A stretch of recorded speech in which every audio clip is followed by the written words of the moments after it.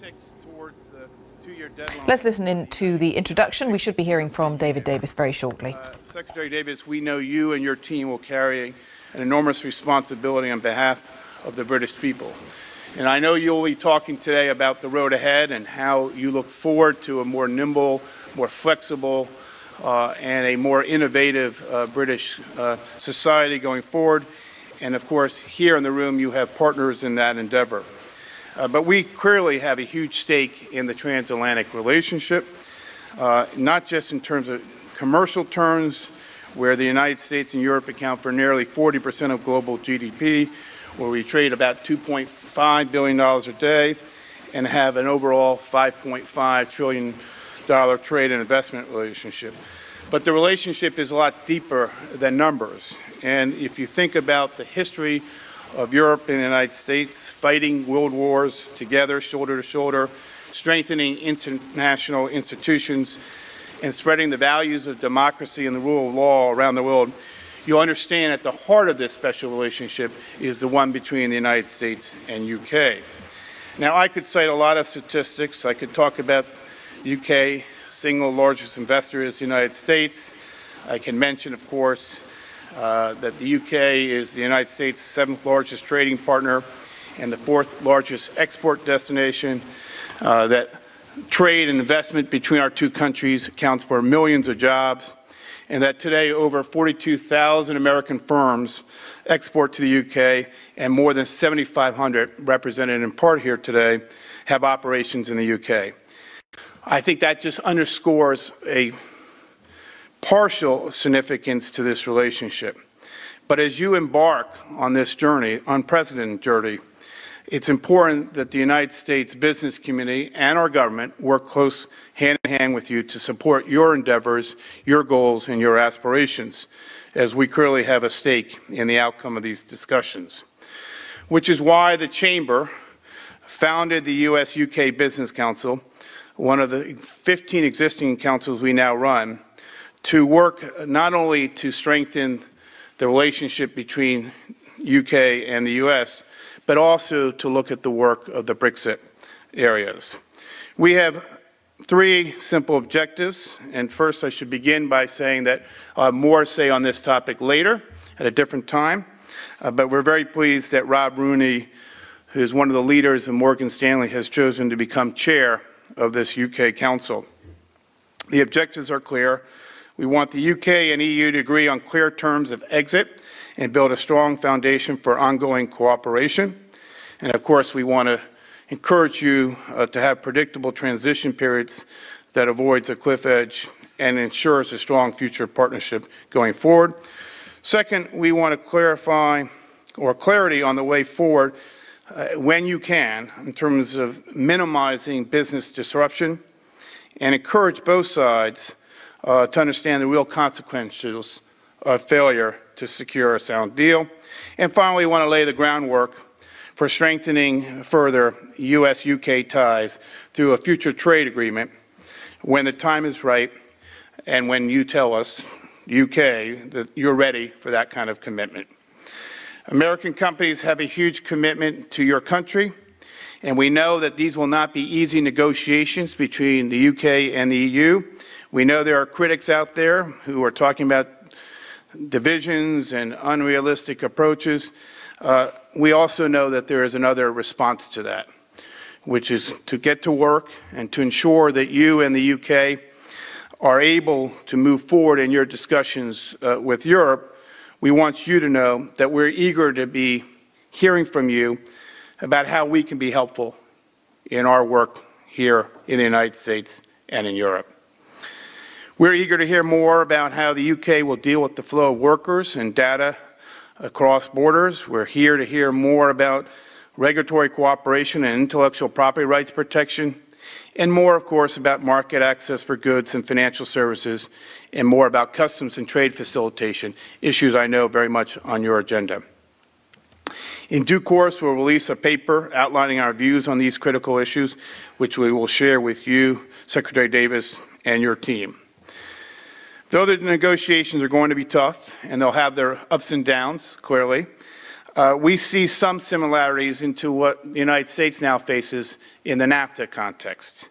Our key messages to the Trump administration has been, I think, in some ways, contextually important and also relevant to your discussions. First, we've encouraged our administration and our partners in Mexico and Canada to do no harm, to recognize the tremendous benefits of the relationship, to move quickly, and fourth, to ensure a seamless transition. The stakes are high, but our commitment to you and your government is that we are very supportive of the special relationship that our two countries have. Now, let me turn briefly to an introduction of Secretary Davis, and we all look forward to his comments. He was appointed Secretary of State for exiting the European Union in July 2016. He has been an MP since 1987, representing a district in Northeast England. He's held an array of government positions, including Science Minister, Shadow Deputy Prime Minister, and Shadow Home Secretary. Before being elected to Parliament, he worked in the agri-food industry, and therefore, if you look at the totality of his background experiences, there's hardly a better fit for a person with this set of responsibilities in ensuring the UK interests are closely guarded and represented in these exit negotiations. During his time in the reserves, we understand Secretary Davis ensured or had a few broken noses along the way on more than one occasion. We know that how these things go, but we know you're also able to throw punches back. And so, Secretary Davis, welcome to the U.S. Chamber of Commerce, and welcome to a business community very supportive of the U.S.-UK relationship. Thank you.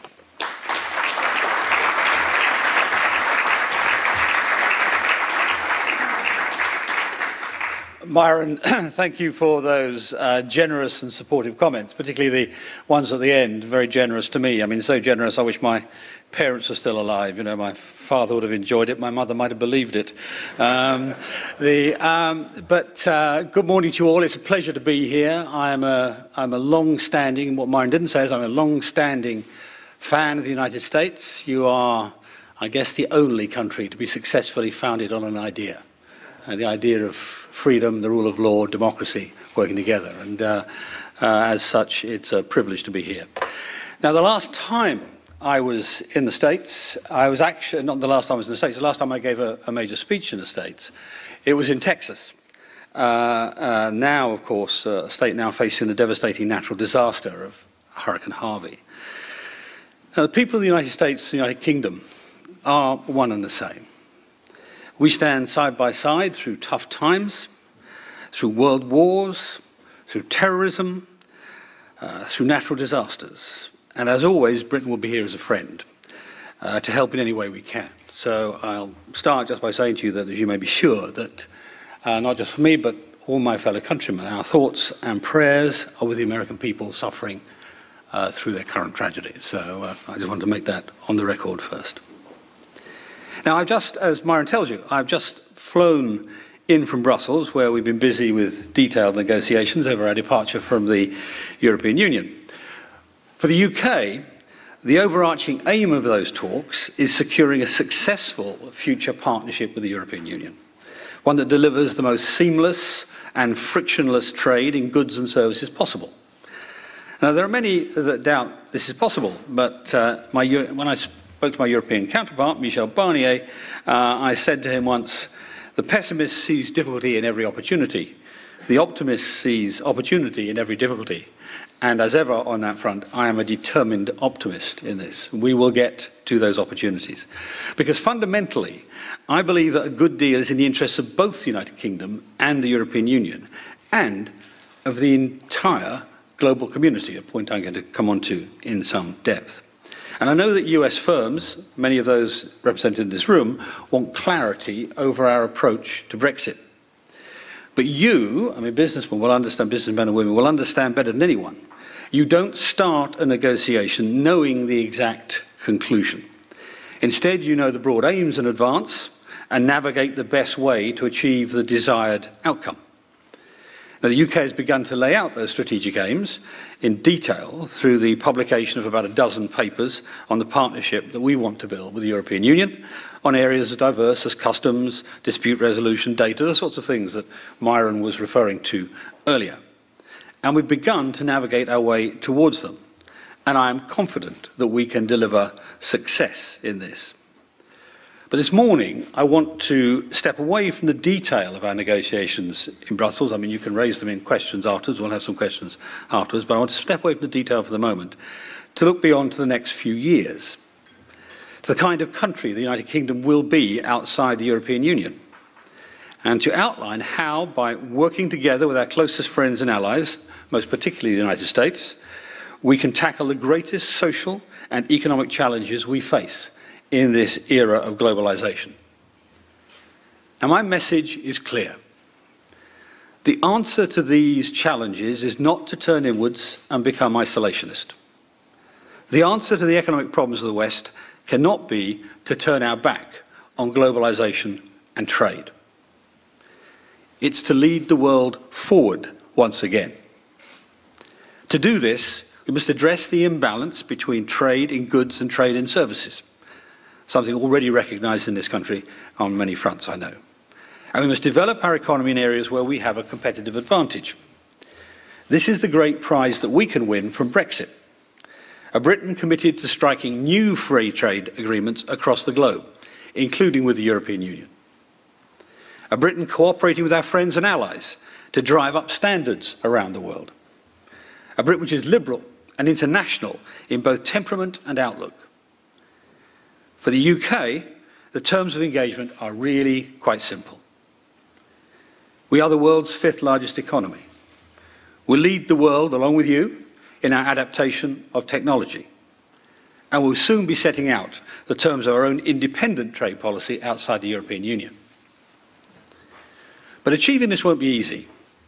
So we need global businesses to help us deliver our global vision.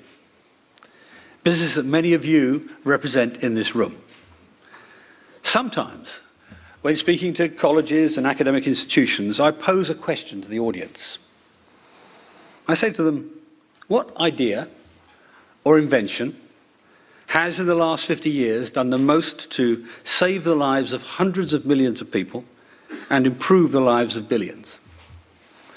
As you might imagine, the answer I get back from students and the like tends to be something like antibiotics or some other piece of medical technology. The real answer is free trade and capitalism. Free trade has delivered an unrivaled increase in prosperity across the globe in the last 50 years.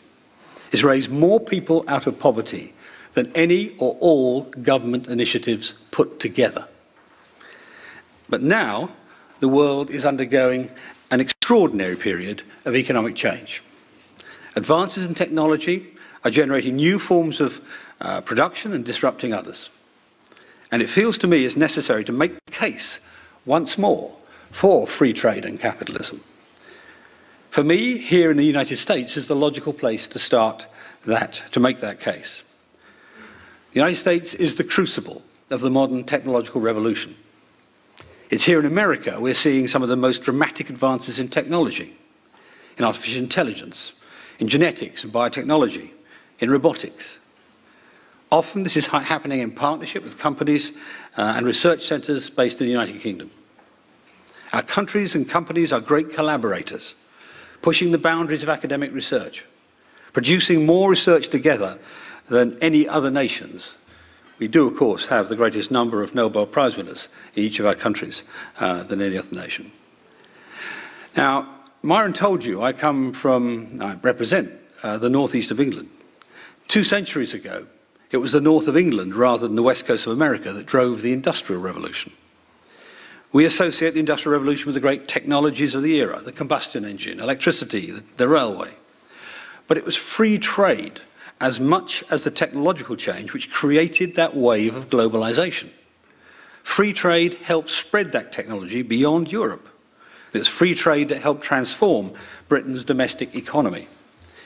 It took Britain from being a large, and largely rural economy at the end of the 18th century to a largely industrial one at the end of the 19th century. A revolution that was more than matched in this country 70 years later, the era of Vanderbilt and Carnegie, Rockefeller and JP Morgan. Our openness to goods from across the globe allowed us to import the food we needed so we could focus on the products that we were best placed to manufacture. These changes had a transformational effect on the way British people live and work then and now. At the beginning of the 18th century, around 50% of the people worked in agriculture. Today, that's under 1%. That transformation wasn't always easy. It changed the social fabric of both our countries. It ripped apart conventional political parties, turned normal politics upside down. Sound familiar? But the fact is, it led to a society which is unequivocally better off. Now, once more, we're seeing a shift in production of manufactured goods, this time from west to east. In 1990, less than 3% of the world manufactured goods were made in China. Now it's just under a quarter. To those in the industrial towns across the UK who were driving the early waves of globalization, this new era of change may feel like a threat.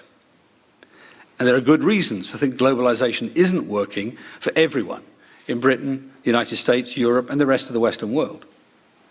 Sluggish productivity growth has left wages falling for many in the UK and the US. Our current account deficits are high. The UK and US have for a long time spent more than we save, meaning we need to borrow from abroad to cover the shortfall. These are significant economic challenges that we face. And the response of the international community has been to reduce rather than intensify our cooperation on matters of trade. Last year, the WTO, the World Trade Organization, recorded a rise in new protectionist measures for the first time in many years. And we saw that measures to restrict free trade were outstripping measures to encourage it. We've also seen examples of countries failing to play by the rules, in turn creating risks to the global system. Nowhere is this clearer than in relation to the dumping of steel on global markets, something I know is a cogent issue here. The urgent need to act to remove excess capacity has been recognised, but not enough has been done. But the 1930s also taught us the dangers of protectionism. It damages global trade. Between 1929 and 1932, volumes of trade fell by a quarter, and half of that was down to new trade barriers. Barriers that deeply inhibited global and domestic growth.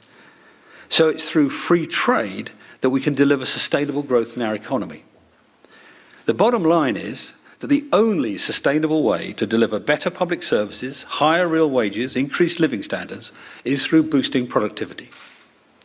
This means more trade, not less. For Britain, it means maintaining our strong trade links with European markets after we leave the European Union, as well as seeking out new opportunities for trade and investment with old friends and new alike, and of course with fast-growing and emerging economies. That's why the Trade Secretary, our Trade Secretary, was here in July to launch the US-UK Trade and Investment Working Group, dedicated to comprehensively strengthening our bilateral relationship. At home, Britain will remain open to the talent, the ideas and the capital that have driven success in the past. Tackling regional economic disparity through our new industrial strategy, creating an economy that works for all.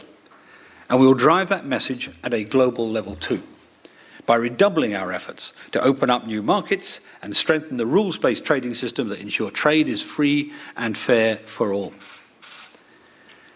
For both the UK and the US, the major target of that effort should be the liberalisation of the service sector. It represents roughly 80%, services represent roughly 80% of our economies.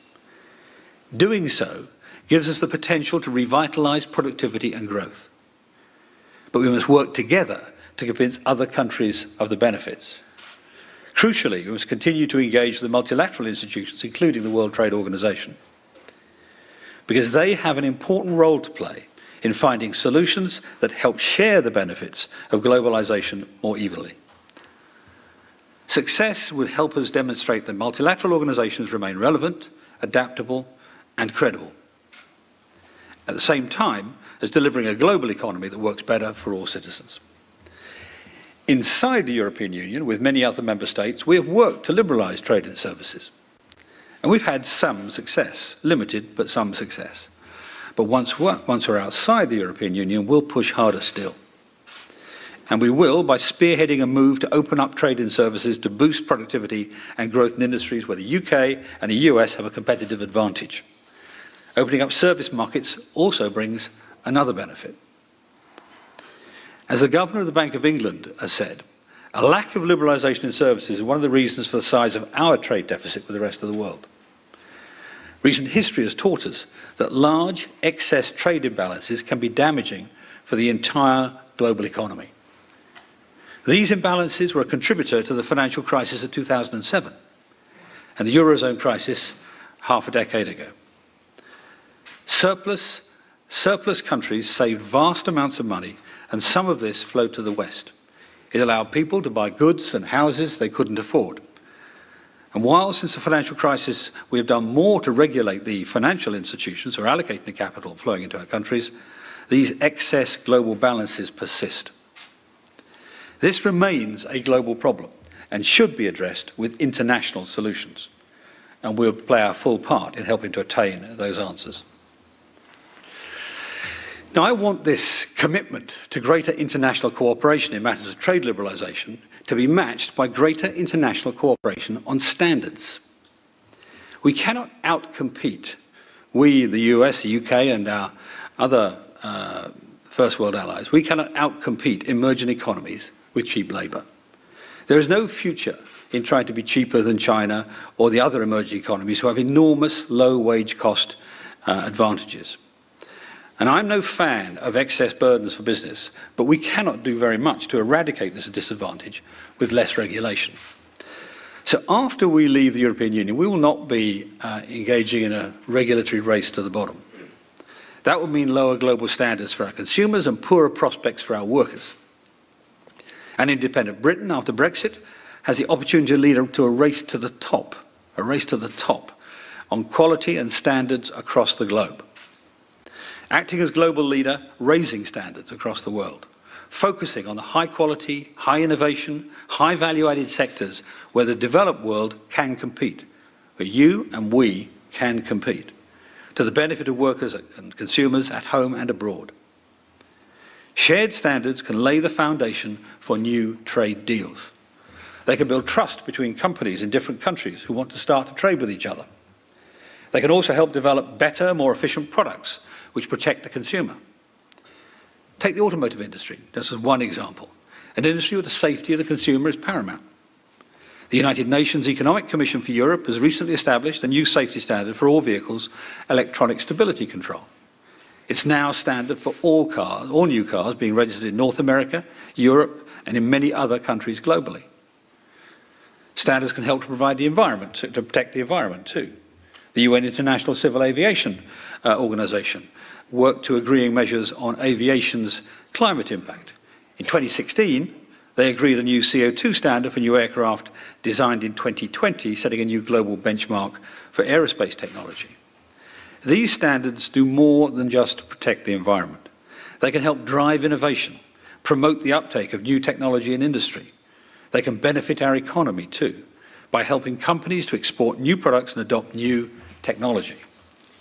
And they can help spread the new technology which is emerging in this third phase of globalization, such as autonomous vehicles, electric cars, and smart technologies. We're going to have to create a whole new class of standards in the digital and data technologies where both our economies dominate. If we're going to prevent some regions using their own standards to create anti-competitive non-tariff barriers, something which is beginning to grow on the data and digital front, people protecting their own economies as they see it by creating their own standards as barriers.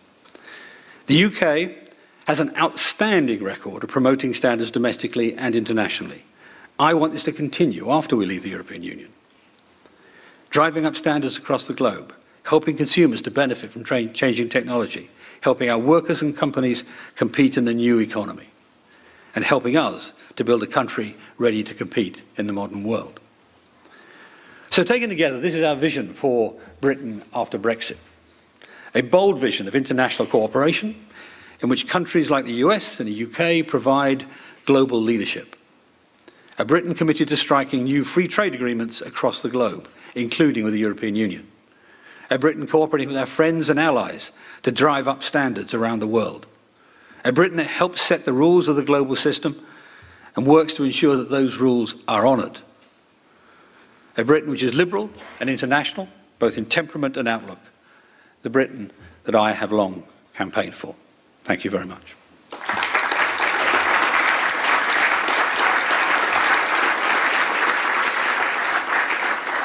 Now, I've told Myron I'll take questions, and please don't restrict yourself to just the things I talked about. I know a lot of people want to hear about the details of Brexit as well and negotiations. And as far as I can, you all know that you can't just walk around telling everybody what you're going to do in a negotiation. As far as I can, I'll be as helpful as I can. So let's start over there. Lady in the table over there. Fran Burwell from the Atlantic Council. Two brief questions. I could not agree more with you on the importance of services in the global economy. Have you had any success in convincing some of the top people in this administration who seem focused entirely on trade in goods? And secondly, can you say something, provide a bit of a roadmap for getting to the US-UK free trade agreement? When do you think the foundation will have been laid in your relations with the EU so that we can start to think about the timing of serious negotiations on that? All right. On the first issue, I mean, Liam Fox has been working very hard on this, and he's absolutely seized of the need to get agreement on services. It should theoretically be easier between us than most others. We share a common language, if nothing else, you know. But he's been working at it. But it's natural, I'm afraid, in politics for people to focus on the obvious. And you know, it's easy to see lots of cars crossing a border, whatever. It's harder to see the effect of, as it were, the virtual world of services. But we are working on that. You may be sure that's on our priorities. On the US-UK free trade agreement, I suspect at the end of the day, the limiting factor in time terms will be when we conclude the European Union agreement. Just so that people understand, we are bound by a piece of European law called a duty of sincere cooperation. Forgive me, I'm going to dive into a little bit of legal technology for a second. A duty of sincere cooperation, which means that what we do cannot undermine anything the European Union is doing, let's say, in setting up its own trade arrangements and so on. So we can't sort of act in parallel to that. So technically, we are restricted in the extent to which we can negotiate, but that reduction, that restriction reduces as we get closer to the end. One aspect here, of course, is what happens if we end up with what I call an implementation period, other people call transition phases and so on. What I would say to you is my expectation is that we would not have an implementation into force during a transition period or during an implementation period, because that would be building a big loophole in Europe's common external tariff barrier. But we could certainly conclude the negotiation, and we could certainly be ready to go on day one once it's over. So in timetable terms, that's how it goes. Now, that's not very much out of line with what would naturally be the timetable anyway. Between us, we're big, complex economies with huge volumes of existing trade, but even bigger volumes of potential trade. So you must expect the deal we do to be quite complex and quite extensive. So I don't think, although that's a technical limit on it, I don't think it'll actually prove to be a real limit. Over there, sir. Yeah. Yes. Thank you very much, Mr. Secretary, and thanks for your great presentation today. Two questions related to current European politics. You serve in a government that was narrowly re-elected, and at different times it was felt would not be able to form a new government. How long will the current government remain, and are you absolutely certain that Prime Minister May will be able to write the final chapter in Brexit? My second question is, another great lady of Europe will be in the news very soon. Chancellor Merkel is headed toward a big re-election in Germany for her fourth mandate. how will her re-election and presumably enhanced hand affect the Brexit negotiations? Okay. Two very good questions. And I'm told to say my name, John Gizzi, Chief Political Correspondent with Newsmax. Right, okay. That's, John, my expectation is the government will last the 5 years. I mean, we have changed our structure recently. It used to be that prime ministers would call the elections whenever they liked, and now we have a 5-year, which makes it actually quite difficult to call it early. And in terms of the Brexit negotiation, your profession has great fun with us sometimes on the politics of Brexit. The real issue on Brexit is mostly practical. It's, what sort of deal do we need? What can we sell to the other European countries? What is in the mutual best interests of all of us? And that's the driver. And it's the same driver within the parliamentary arithmetic. There is a majority to carry through Brexit in the UK Parliament, and it will get done. It will get done in time. For Mrs. Merkel, we're very careful, government ministers, about commenting on other countries' politics when we're abroad. It gets us into unending trouble if we break the rules, so I've got to be a bit careful how I respond. But the primary effect of the German election on the Brexit process is a timing one. It's going to happen in September 26th, I think, from memory, and normally after a German election, because of their system, it takes 1 to 3 months to form a new coalition, sometimes even longer if it's an issue. And it's the new government which will be very important. And of course, within the politics of Europe, Germany is enormously important. It's the biggest country in economic terms, biggest country in population terms. It's a paymaster in many ways. It has a lot of influence. Of course, it's a founder member. So it's hard to overestimate the influence of it. So the outcome of the German election, I'm not going to guess what it's going to be. I have my views, and I'm quite optimistic about it, but I'm not going to guess publicly what it's going to be. But the outcome of the German election will, I think, be to accelerate the process once it's happened. Next question. Over here, sir.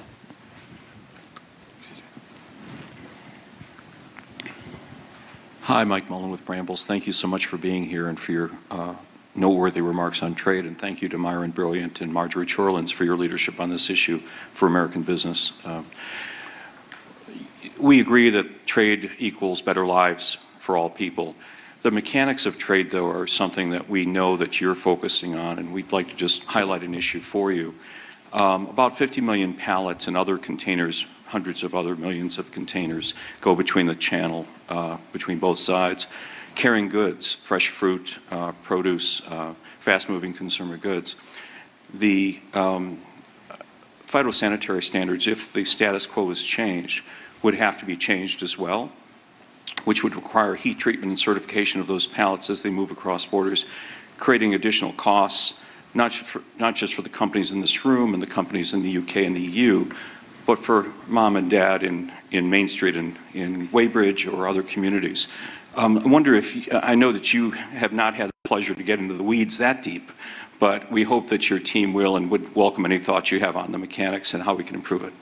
Well, funnily enough, thank you for the question. I mean, just to say to people generally, those who are not familiar with the arcane area of phytosanitary standards, it is one of the major issues in the cross-border trade post-departure. Just to put it in context, not looking at trade with European Union countries, but you're looking at trade into Britain from outside the common external tariff area. 90% of containers are cleared in 5 seconds coming in, using electronic pre-notification mechanisms and so on. After this meeting, and I've got one other meeting in Washington, I'm going to the Canadian border to look there. I used to sell high fructose syrup across the border to big breweries in Detroit and the like. So I was very conscious of my syrup going off if the customs people kept them for too long. So this is an area we're going to have to do a great deal of work in terms of ensuring that we have a parallel, if not identical, standard afterwards. One of the things that people forget, however, in this is The way we're approaching this negotiation in parliamentary terms is we are ensuring that unless we deliberately choose not to, every standard that currently exists, and we put those now, and those that we put in place the next 2 years, will be standards that apply to British products the day after we leave. When I return to Britain over the weekend, the first thing I do when I get back to Parliament, pretty much, we're taking through a thing we used to call the Great Repeal Bill, which actually is the Great Continuity Bill. It keeps in our law all of the standards that exist there now. So we have this spectacular, unique aspect of this trade deal with the European Union, which is that unlike every other trade deal in the world, we start with our standards in exactly the same place as everybody else. There is no need to spend several years getting the standards aligned. We know exactly where we are and we know them well. So that's the strategy. That's the strategy. You're right. There's a lot of weeds to get into in it, but we're acutely conscious of it. And in particular, the agribusiness area is going to be one of the most complex, not just in terms of that, but in terms of subsidy paralleling and all the rest of it. So a complex issue, which once we start down it, will be eminently manageable, but because we start from a good place. I'd probably take two more from the room, and I'm required, I'm afraid, ladies and gentlemen, to take them from the press as well. Let me see, sir.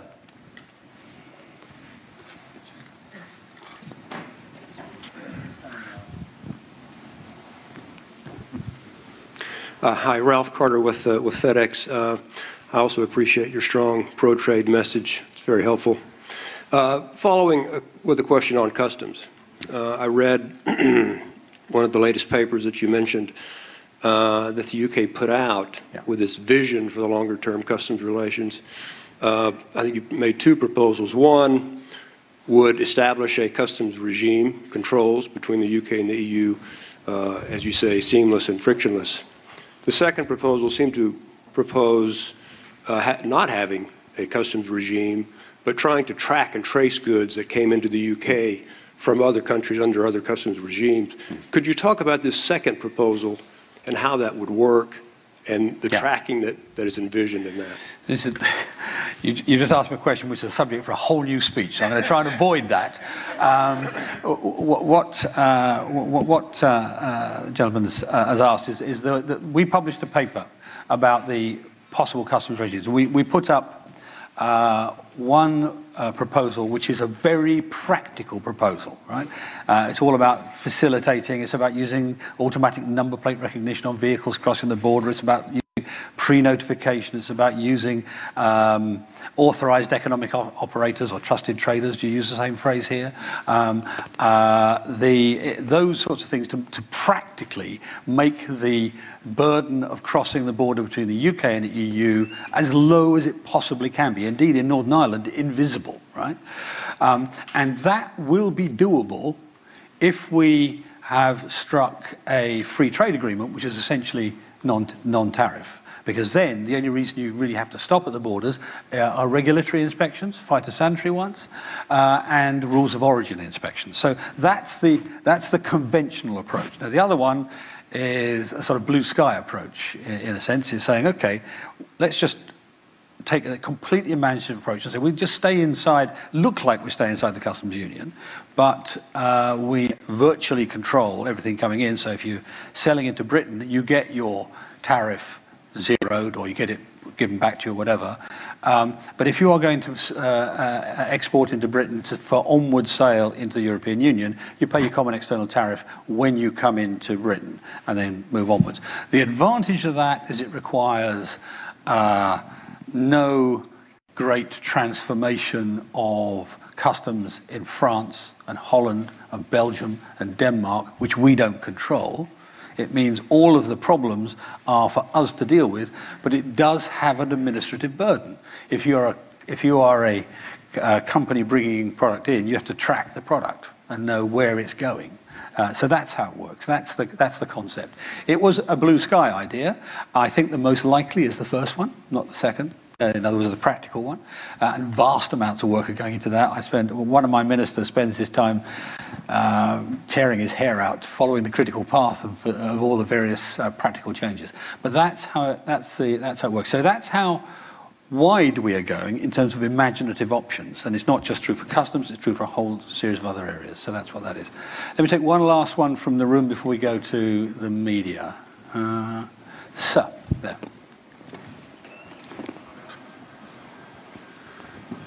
Thank you, Secretary Davis. My name is Geir Hardy. I'm the ambassador of Iceland here in DC. I'm wondering how seriously you have thought about using the European Free Trade Association and the European Economic Area Agreement between EFTA and the EU as a transitory mechanism.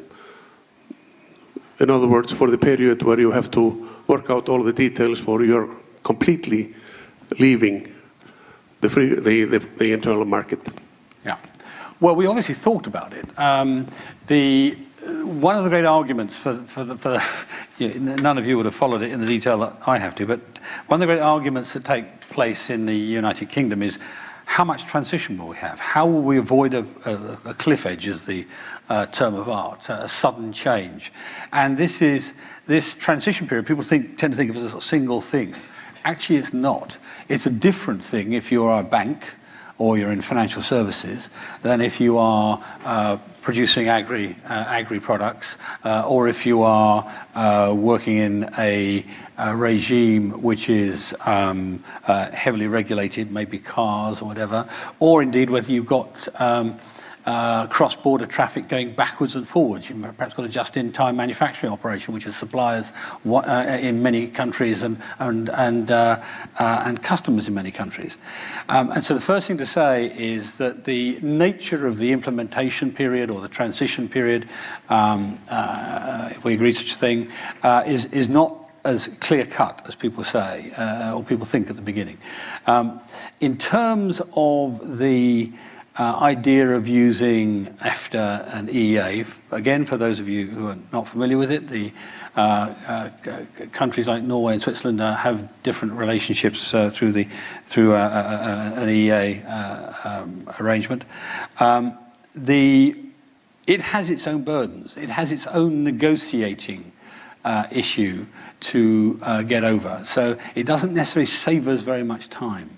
And the issue in this thing, as you can probably imagine, this is probably the most complicated negotiation in history, actually. And our enemy, in a way, is time. We've got 2 years. We've got to conclude it in 2 years. We've got to conclude the negotiation in 2 years. And the reason for transition is to give us a bit more time for the practicalities, to allow other countries to put new customs arrangements in, to allow us to build a regulatory regime, to allow businesses to change their way of doing business to cope with the outcome, and so on. So those are the sorts of reasons. And it's not, at this stage, clear enough to know what the transition will look like. But adding another phase of negotiation wouldn't necessarily help that. So it's not at the top of our list. We've thought about it, but it's not at the top of the list. Now, I've promised to take some questions from journalists. I'm trying to see which table they're on somewhere. Where are you? Here. Oh, yeah, gotcha. Yeah, so, in fact, Gary, I can see you. There we are. Let's start with Gary from the BBC. Gary O'Donoghue, BBC News. Secretary of State, I wonder if you could address the issue of the impasse, the current impasse on the divorce settlement and the level of it. What's the government's view of perhaps continuing to pay some money into the EU in the transition period, reducing the sort of block payment you have to pay before that in order to unblock the talks in October and to get onto a trade deal? Is that something you'd consider? And secondly, can I ask on a personal level, do you feel a lot more welcome in this town than you ever do in Brussels? Yeah, you know, I'll answer the second one first. It's more fun. This isn't the first time that I've negotiated in Brussels. I mean, you would have no reason to know, but basically, in British political terms, my second name is Lazarus. Right? I've come back from the dead. I left government pretty much on my own behest to go and fight on civil justice matters sometime. But before then, I was Europe Minister. And when at the end of a long negotiation for the Amsterdam Treaty, the British press, probably Gary amongst them, tried to get all the other players in the negotiation to say something disobliging about me. They found they couldn't get it, because actually I take the view that there's, you may argue, but there's no reason not to be friends. And eventually, however, they did get one of my fellow negotiators to comment on me, to give a comment on me. The Financial Times got him to say something. He said, well, David is a master of constructive obstruction. He is a charming bastard. So the headline on the front page of the Financial Times was charming bastard, But actually, I was rather proud of it.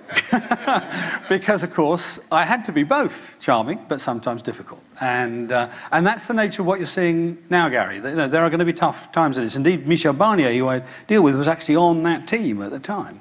So there will be tough times. But the trick in this is to remember the end of it.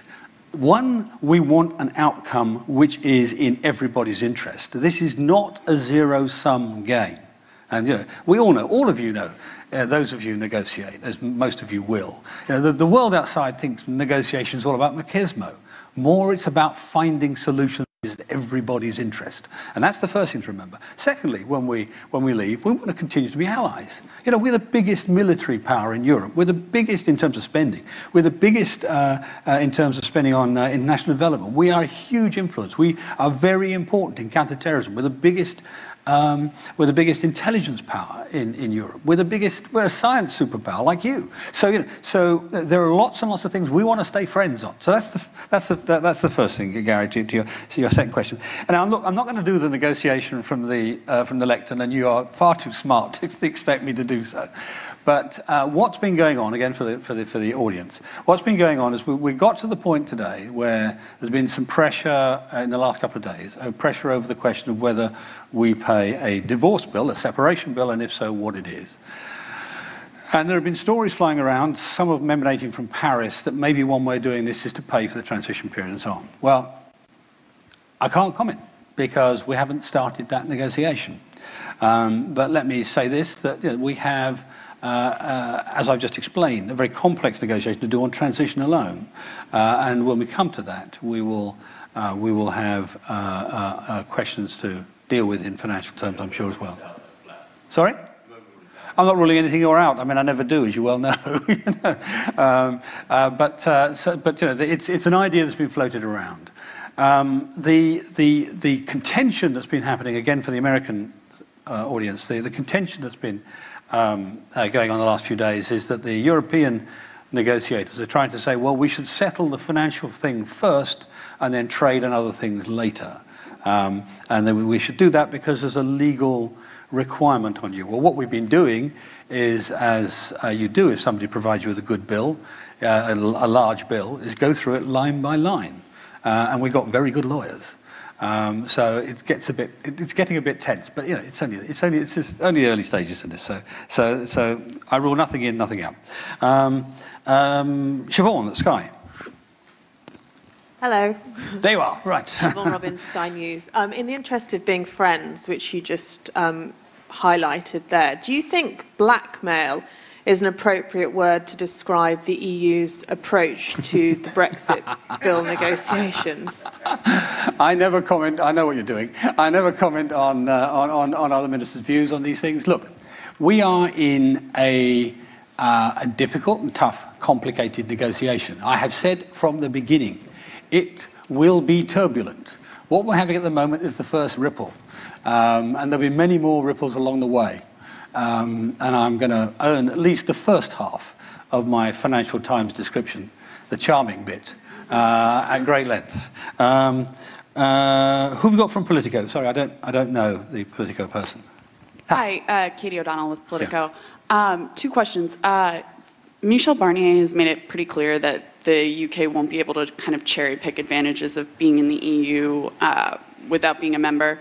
So how are you going to sell that to UK voters that they're going to have to lose some benefits? And then also, in terms of the special relationship, you talked about how the US and the UK will kind of team up to lead the world in standards, but isn't the UK kind of less useful to the U.S. now that it doesn't have a seat at the table in Brussels? All right. The first thing, I mean, cherry pick. Look, cherry pick is, in negotiations, you have pejorative terms thrown about.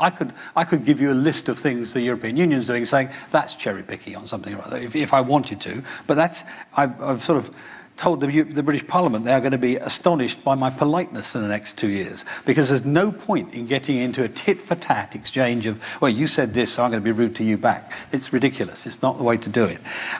The issue in terms of the outcome at the end is that what we want to see is a free trade agreement. Now, people say, well, how can you do that in 2 years? Well, I go back to the point I made to some gentlemen over here, that we are already in a position where our standards are identical to the ones in the European Union. Indeed, we helped set some of them. So that's straightforward in terms of free trade agreement. And bear in mind the other way around. The other way around, not just about the British population. We sell, the last numbers we have, it's actually bigger now, the last audited numbers for trade with the European Union, we sell 230 billion euros, think dollars, basically $230 billion thereabouts to them. They sell 290 billion to us. Now, both those numbers have gone up. So who's got the interest in a free trade agreement in this? You know, us? Or them? The answer is, of course, both. And there are parts of Europe which are very, very concerned about getting a free trade agreement. You know, it's going to have big impact on all of the so-called, what we think of as the littoral states, all of the people on the North Sea, France, Belgium, Holland, Denmark. They've all got very, very serious trade arrangements. Rotterdam, one of the biggest container ports in the world, you know, is going to be very concerned that we have a decent free trade agreement. So that's the first thing. It's not about cherry picking. It's about doing what's best for both of us. U.S. special relationship. People talk it up and talk it down over the years. Look, first thing, we start with, as I said when I started the speech, you know, I am proud to be here because you are a country, this country is a country based on a fabulous idea. You know, your founding fathers were an incredibly judicious group of geniuses in designing a constitution for a country. Their job was made slightly easier by the fact they picked off bits of our constitution to do it. We have similar judicial arrangements, we have similar democratic arrangements. They're not the same, but they're similar enough. We have a common way of looking at things. We have spectacular cooperation on military matters, on intelligence matters, and of course we are huge trading partners to each other, and we are the two biggest powers in global financial services together. I mean, if the French ambassador's in the room, I apologize, but you know, financial services internationally is essentially an English-speaking trade. You know, why? Because of New York and London, and of course Hong Kong and Singapore as well. But you know, so we have fantastic things that hold us together, that draw us together, and continue to draw us together. You know, and 20 years ago, you might have been thinking at the end of the Soviet era, well, the reasons holding this all together had gone away. Well, what have we found in the last 20-odd years? That's not true anymore. You know, we know the threats are still there. We know the concerns are still there. We know the worries are still there. We know that we still have natural disasters. I'm being waved at by my minder over there.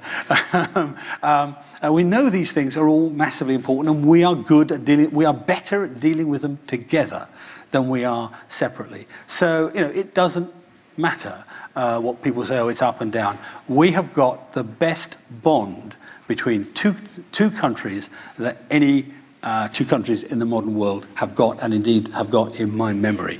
We are allies, we are friends, we are people with a common value system, we are the joint, not the only ones, but we are two major upholders of our view of how a civilized country should operate. And you know, for that reason alone, I'm very proud to be here today. Thank you very much.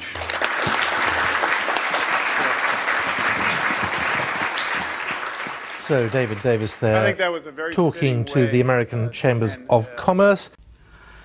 It made America realize that Britain was her real and true friend when they were hard up against it and wanted something, and that no one else in Europe was. They're a weak lot, some of them in Europe, you know. Weak, feeble.